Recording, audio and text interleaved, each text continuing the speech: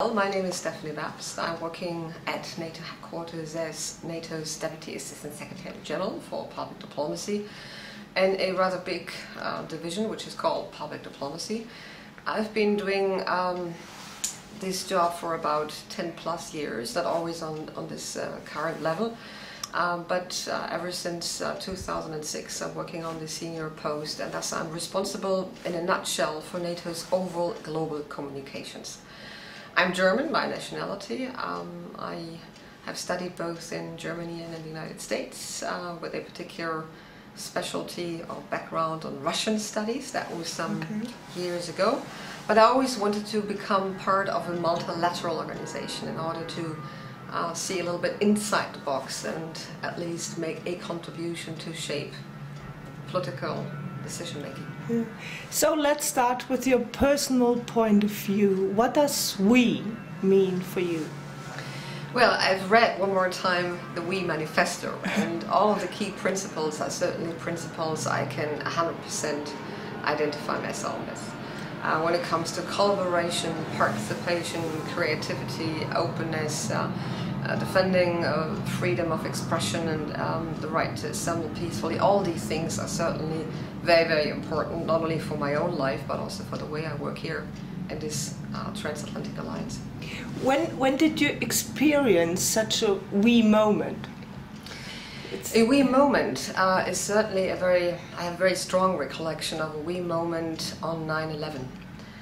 When we all sit here in this house watching, like the rest of the world, these terrifying events in New York and Washington and elsewhere, the terrorist attacks on the United States, and there was very spontaneously this very strong "we" moment. I mean, colleagues from other member countries came out of their offices, we all assembled jointly and we expressed spontaneously solidarity, sympathy and support to our American colleagues. And there was this very, very strong moment of collectivity, partnership, friendship, feeling with each other, being basically on one boat, if I can say so. And that actually then resonated even with the political decision making, because it was the day after 9/11 that NATO, for the very, very first time in its history, evoked Article 5 of the Washington Treaty, which is the Allies' commitment to collective defense. What does "we" means for the NATO? How would you define the "we"? Well, I think the "we" philosophy is in fact quite nicely reflected in the very, very rationale of the Transatlantic Alliance, because we are talking about an organization of 28 like-minded democratic countries who are committed to defend in a joint, collaborative, participatory way in order to make a contribution to make this life better and more secure. We are talking about 28 like-minded countries who are very much committed to defending their joint values, democratic values. So it's all the "we" values that we're actually talking about. We are talking about a transatlantic alliance who is very much connected to other countries, other organizations, other players, NGOs, civil society, which is very much plugged in the rest of the world. And that's, I think, another "we" expression. I mean, we being part of a broader endeavor. Yeah, I was just going to say, so you nicely described the "we" of the NATO, but how does this NATO fit into this greater "we"? I mean, there is at least some parts in the world which are outside NATO. How is the smaller NATO "we" within this greater "we"? How would you describe this? Well, there was certainly a time, and that lasted until the end of the Cold War, when the "we" at NATO was a very exclusive "we", because it was very much a "we" focused on at that time, 16 allies only, and at their world, and at the way they operated together.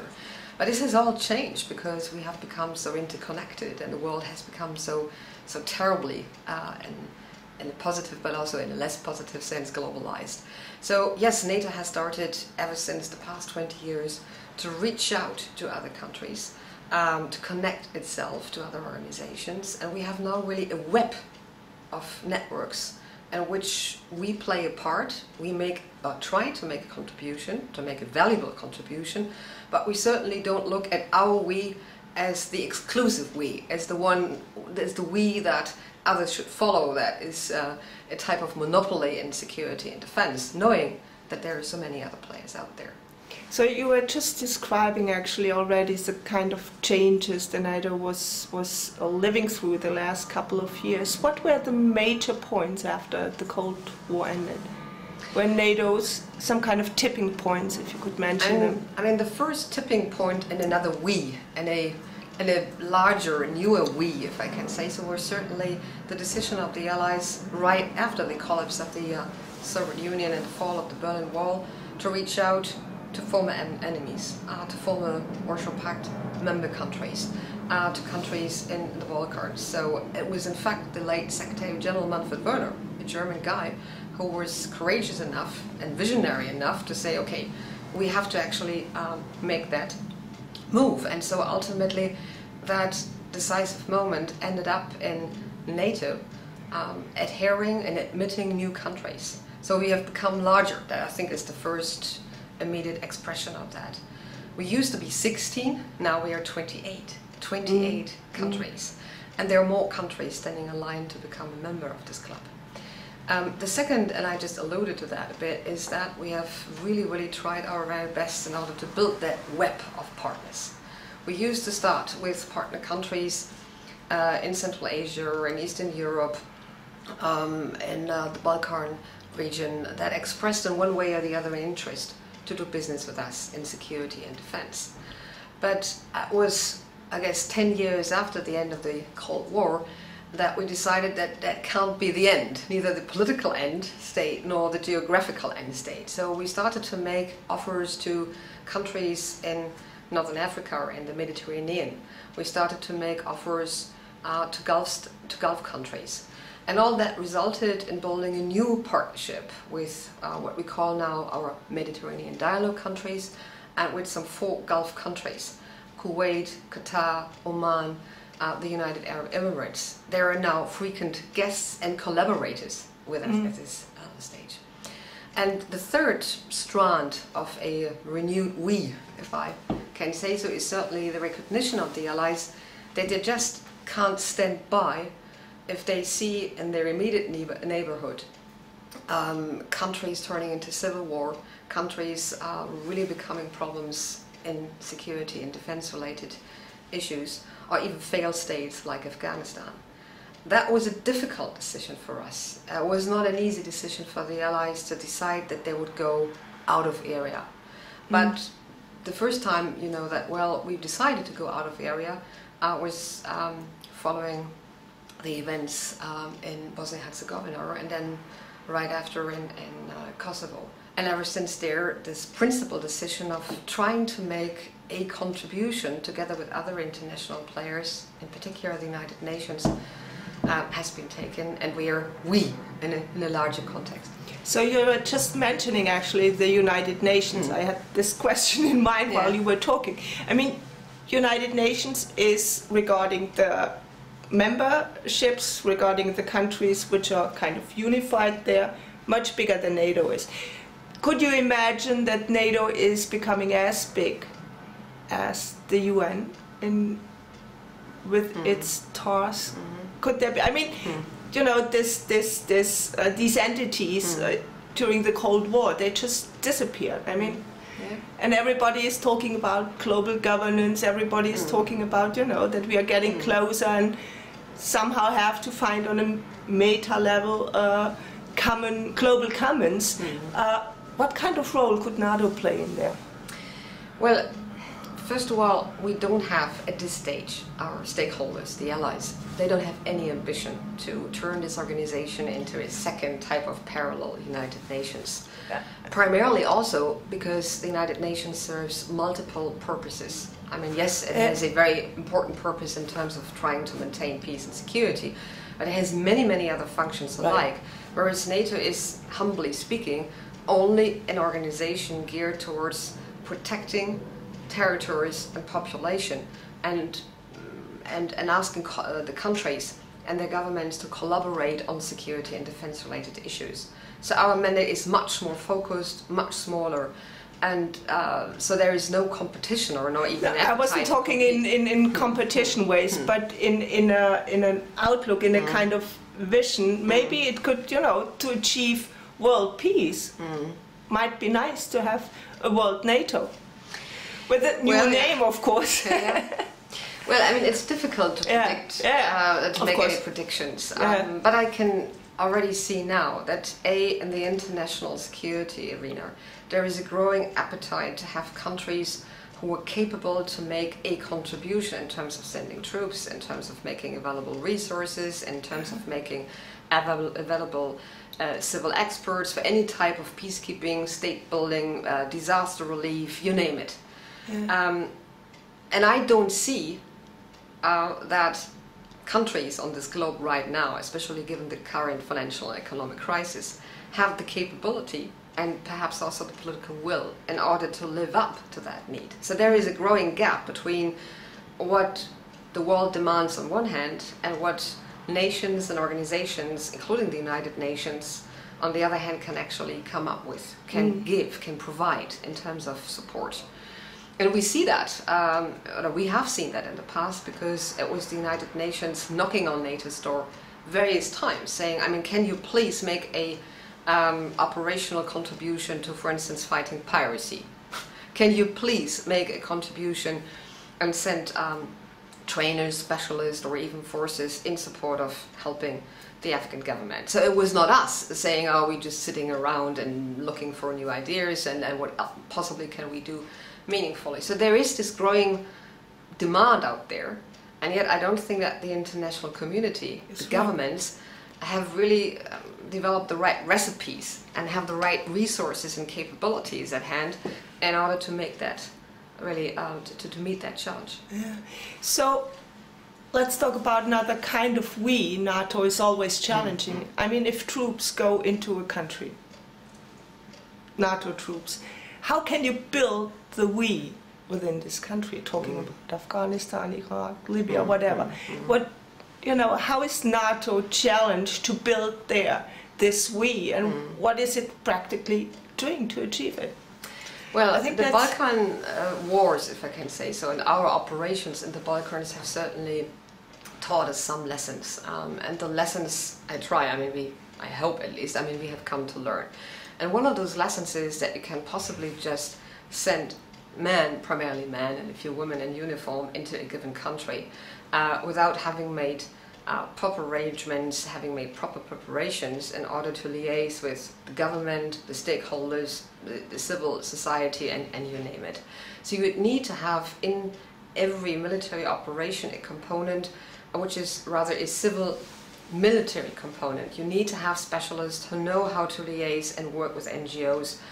You need to have specialists who know how to build confidence and trust and a certain relationship with the local population. So we've tried to make this much better when we went into Afghanistan, and as we went along within that operations, I think we have become a little bit better on reinforcing that civil component. If you'd ask colleagues, if you'd ask nations in the alliance right now, I think everybody would say that there is no conflict that would require a military solution only. So a military solution, a military operation can only be part of a wider we solution.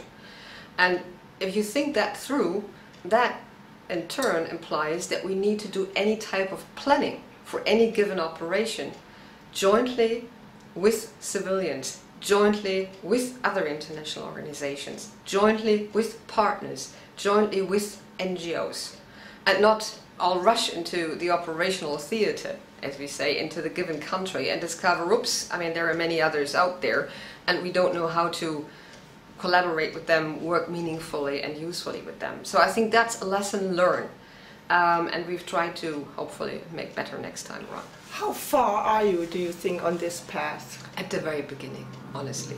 There is the realization, there is the urgency that there is need for it. Absolutely, and we have also come a little bit further in the sense that we have really enhanced our contacts in a systematic way with NGOs, for instance. They are frequent, not only visitors to NATO headquarters, we really collaborate with them in the given country, but also they come here to NATO headquarters for various working meetings, and we will discuss very openly and very freely the next step in a given operation. The same is true for our partner countries. Look again at Afghanistan. I mean, its neighbors have a stake in Afghanistan, so it makes very good sense in order to sit down with the neighboring countries.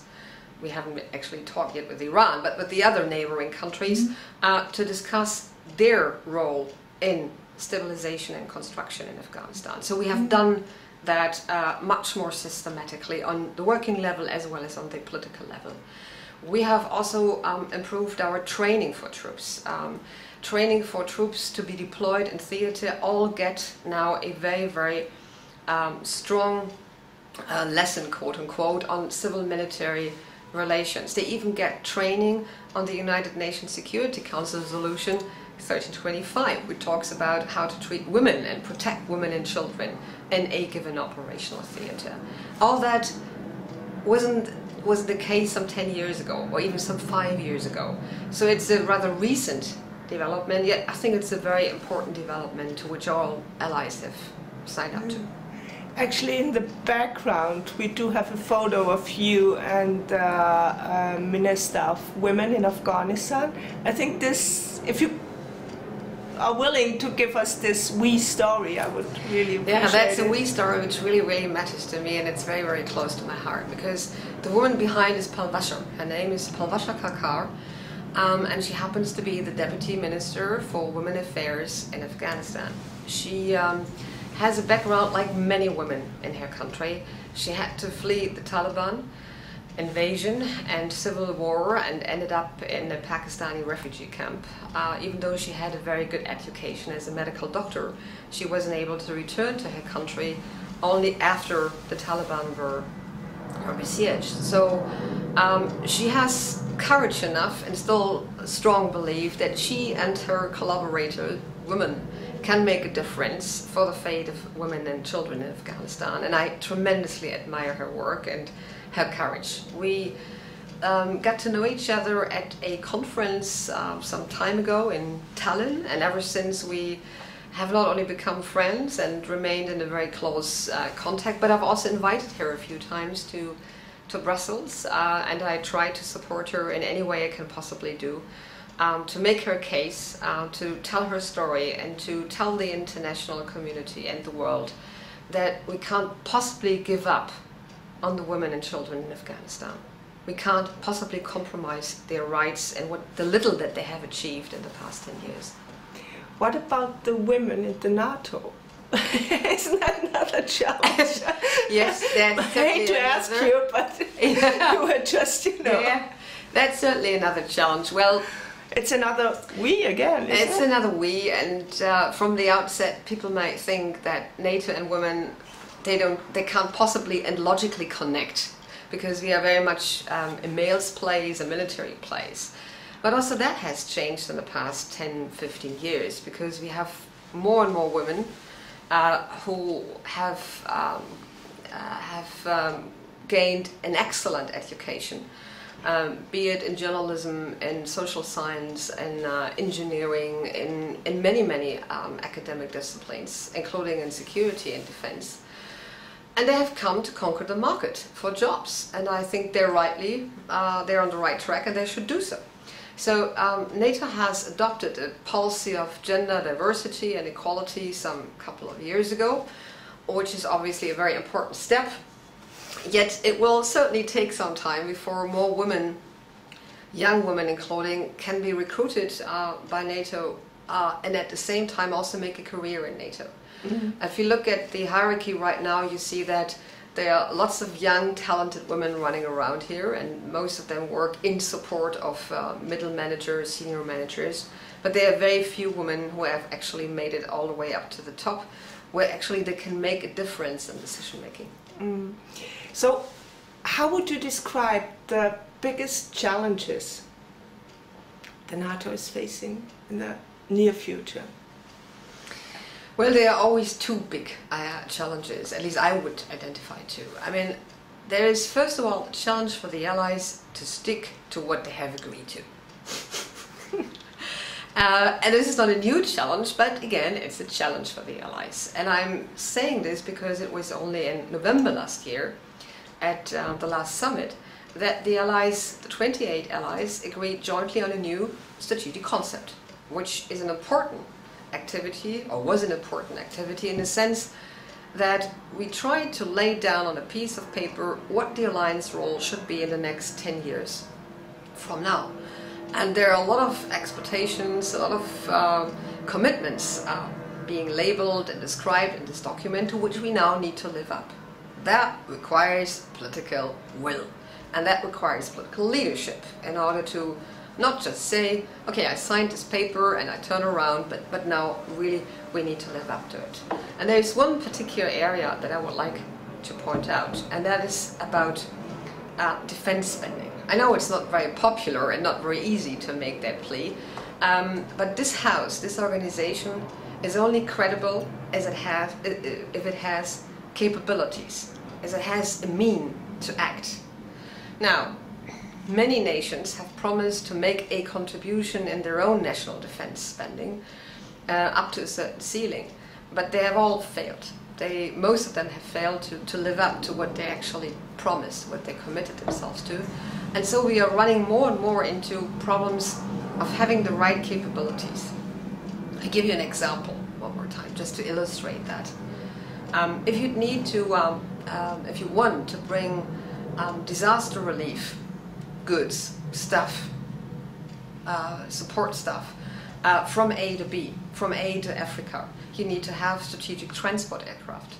Well, there was a long time ago that the Allies agreed to develop more strategic transport, but that hasn't been really a very successful activity.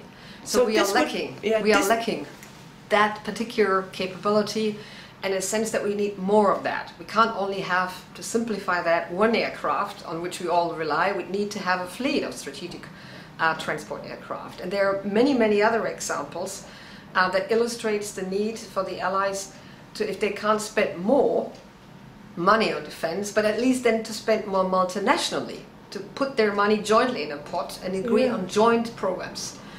So that's a challenge for us, a very, very concrete challenge.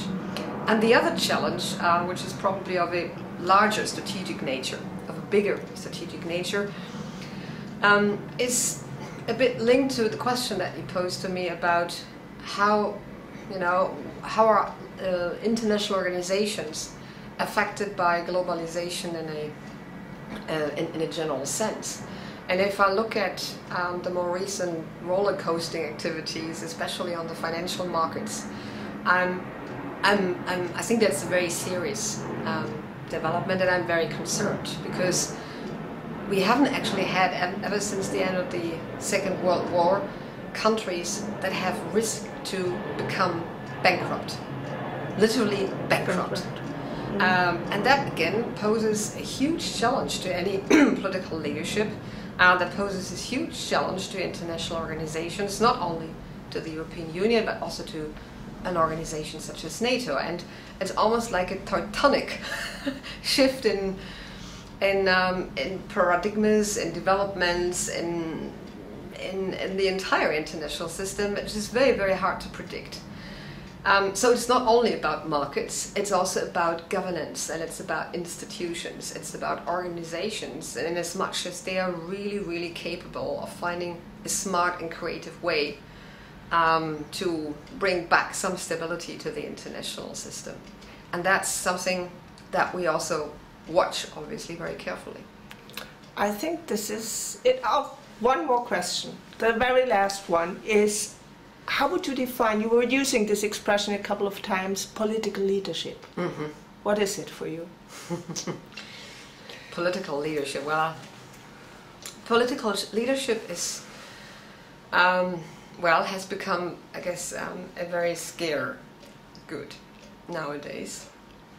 But in my view, it has to do with not only developing a vision, not a plan, not a party program, but a vision for how you want to take your country, how you want to take a certain entity, could even be an organization, And that vision would need to be not only expressed, you would need to enroll people, you would need to excite people, you would need to collaborate with people, you would need to generate something that Max Weber called followership, real followership.